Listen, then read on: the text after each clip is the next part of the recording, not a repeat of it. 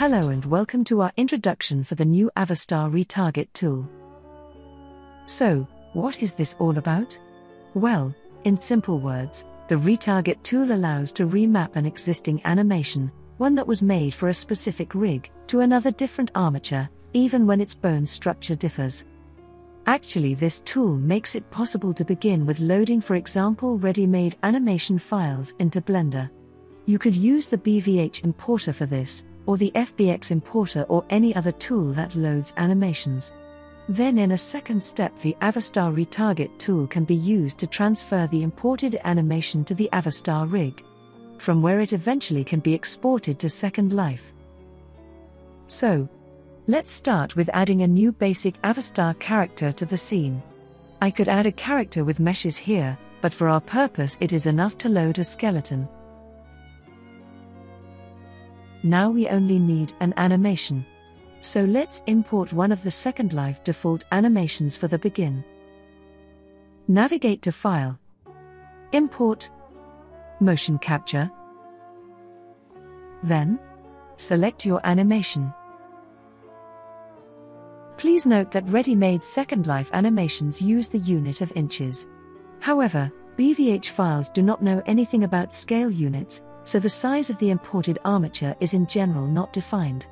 And because of this, we have to rescale the import to Blender units, otherwise we might end up with a giant armature in the viewport.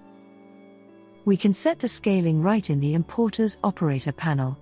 For importing Secondlife animations, the scaling needs to be translated from inches to meters, which happens to be 0.0254.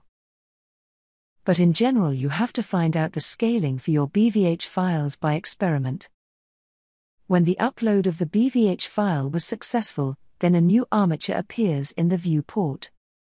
Let's move the Avastar character a bit sideways, so we can watch both armatures side by side. Also hide the face bones and the hand bones as we do not need them right now. And finally, we can change the display to show octahedral bone shapes. Note, sometimes the imported rig seems to come in with a wrong rotation, as you can see here. But you don't need to worry about this for now, it is just how the animation has been posed at its start frame. Now let us inspect the Retarget tool options in more detail, by opening the Retarget vertical tab. Here we find two panels, one for the retarget transfer, and further down another one for the retarget mapping. Note, these panels are only available when you have at least one Avastar character, and at least one other armature in your current scene.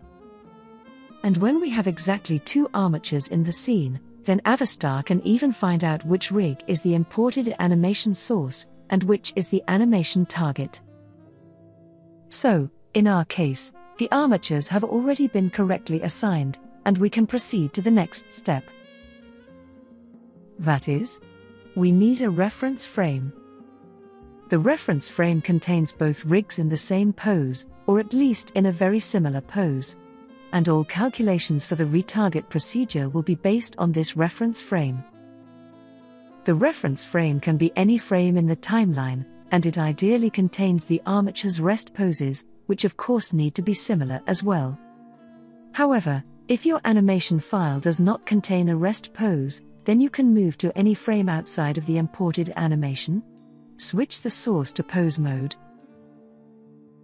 Select all bones. And reset the bone rotation. Finally, key all bones by hitting the I key on the keyboard, and set keys only for rotations.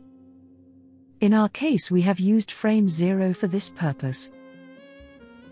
Note, we also have to adjust some options in the Retarget transfer panel as follows. First, disable the option, Use Rest Pose. Second, ensure that the reference frame is set to the correct number, in our case it must be 0.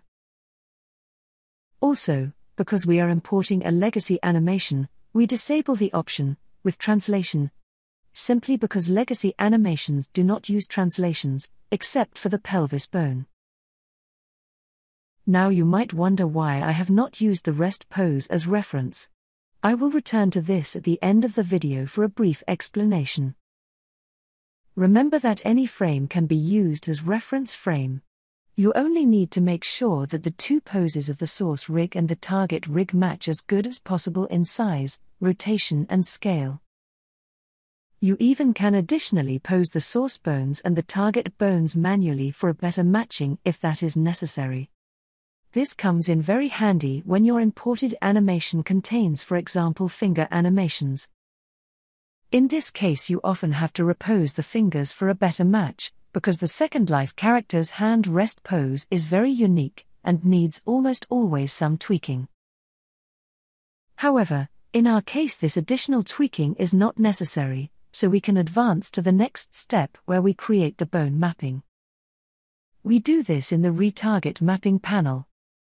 Actually you specify here, which bone on the target rig receives the animation data from which bone on the source rig. This is typically a manual task. However, in some cases Avastar can even guess the mapping automatically. In this demo Avastar identifies the imported BVH file as a Secondlife animation, and it calculates an automatic mapping, based on its finds. Note that this animation does not contain bones for the feet and toes. This is normal for BVH files which have been made for the Secondlife legacy character. Please also note that Avastar assumes the length of the animation is defined by the distance between the start frame and the end frame of the imported action, in this case from frame 0 to frame 59. So, we are now done with the preparations and finally we can switch back to the Retarget transfer panel and start the transfer motion operator. You might need to wait a few seconds, or often even longer, until the transfer has been fully processed.